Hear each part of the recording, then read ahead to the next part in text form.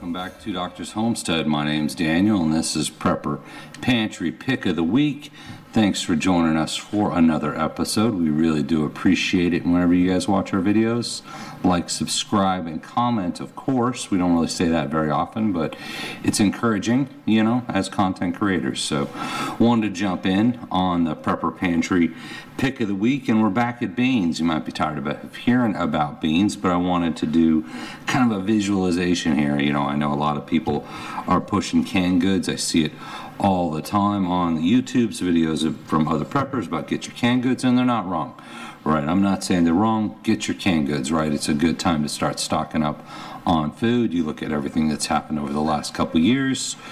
You look at everything that could happen over the next couple years, and I think it is absolutely important to have a deep pantry, right? To build up your pantry, to have your food supplies, your food security, invest your money in calories, right? Prices just keep going up. Inflation keeps going up. It's a good idea to have a little bit in reserve in case there's any problem with the supply chain or anything else. Having said that, canned goods are certainly a good choice. I just wanted to break down and give the dry beans their due, right? Talk about some of the advantage of dry beans, kind of talk about some of the differences, right? So we were out shopping today and I saw Goya, and I know there's plenty of other brands. They just were just kind of right next to each other on the aisle, and since they're very similar, it seemed like a good choice for the equivalency here. You got Goya black beans and you got Goya black beans, right? So one set is canned, one is dry. Let's talk about the dry. So what I did, just so you could see the difference, is I took the dry beans, and it was a little tricky, but I got them all in a mason jar. So you can see what 1 pound of dry beans looks like compared to 3 pounds of canned goods. And why am I comparing it to 3 pounds? So 1 pound, 16 ounces of dry beans is 1,500 calories, which is just keeps you above the starvation level, right? I didn't push it up to 2,000 calories because it's 16 ounces, 1 pound per bag. So at 1,500 calories will keep you alive. So this is 1 day.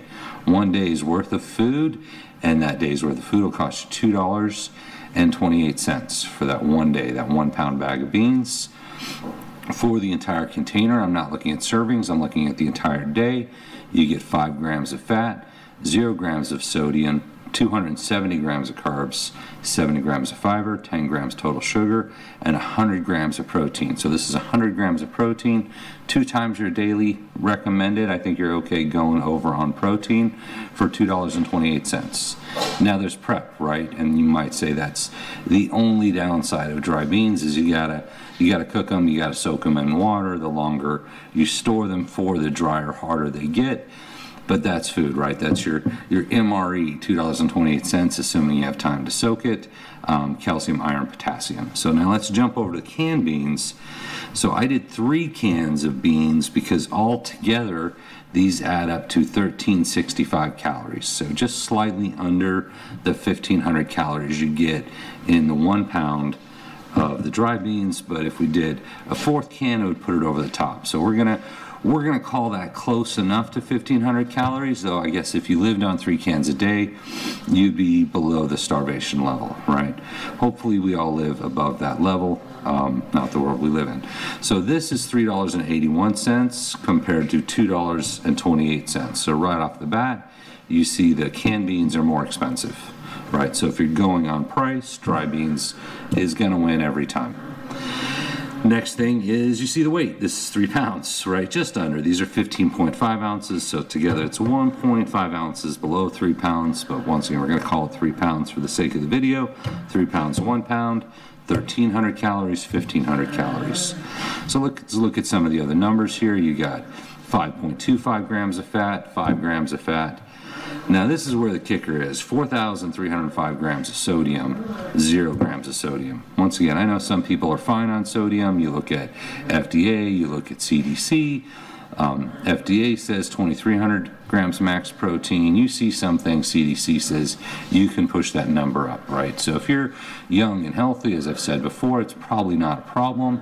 If you have any kind of high blood pressure, hypertension, health issues, that kind of thing, that might be too much sodium for you, right? If you have those kind of health issues, you're going to be more sensitive to that sodium. The sodium can do things like raise your blood pressure and whatnot. So we keep going. 241 grams of carbs, 270 grams of carbs, 63 grams of fiber, 70 grams of fiber, 10.5 grams of sugar, 10 grams of sugar, 84 grams of protein, 100 grams of protein, right? So very similar, more or less across the board. This was only 1365 calories. This is 1500 calories. Maybe if I had worked out that extra 135 calories worth, which was maybe 10%, you might get slightly closer, but you'd still be under. If I had 10% to all these numbers, would get you your 1500 calories, you'd still be less protein than you get in the dry beans. So I want to throw that out, right? Just something to keep in mind. Once again, you're building your prepper pantry, your long-term food storage. We're talking shelf life. Dry beans, shelf life, cool, dry place, Mylar bag, oxygen absorbers, that kind of stuff. Relatively indefinitely, right? 10 years, 20 years, 30 years, if stored properly. I think on the bag, this is 2026, which is about 3 years on the bag. If you're storing it properly, it probably lasts a lot longer. If you look at the canned beans, we just got these today. Also, this is 2028, so 5 years on the bag, the can. So the can says it lasts longer, best by date.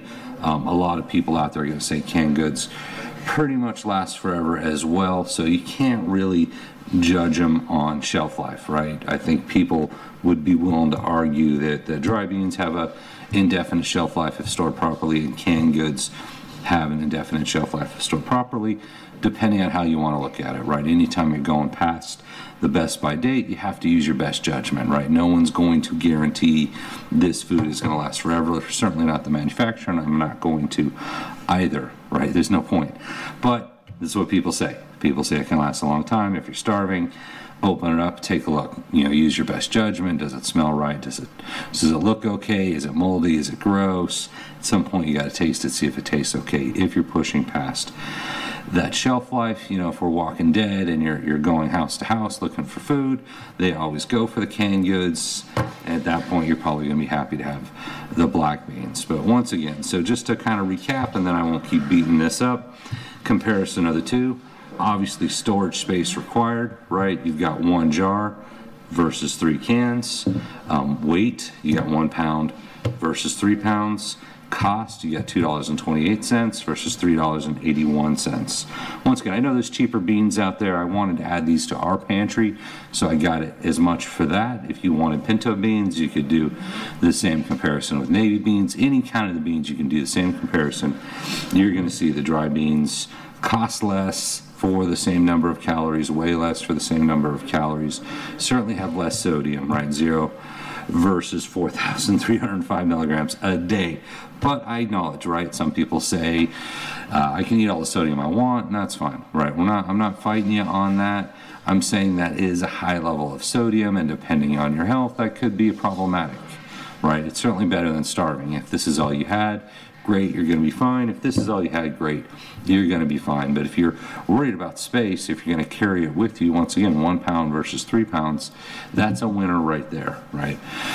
So I wanted to get that out there, beat that dead horse a little bit more. So thank you for watching, and we appreciate you.